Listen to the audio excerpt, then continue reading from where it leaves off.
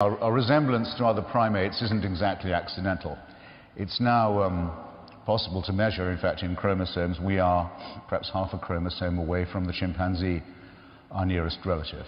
All of you, when you were being born, when you were within your mother's womb, grew a coat of hair about 4 months in, and then shed it again. You don't need it anymore. All of you have an appendix that isn't needed any longer for the kind of digestion that you do. All of you have the same teeth. That's why you have to work on your wisdom teeth so much, and other things for the kind of diet other primates used to have to live on. All of you bear what Charles Darwin himself at the end of Origin of Species calls the unmistakable stamp of our lowly origin. You're a mammal, a primate.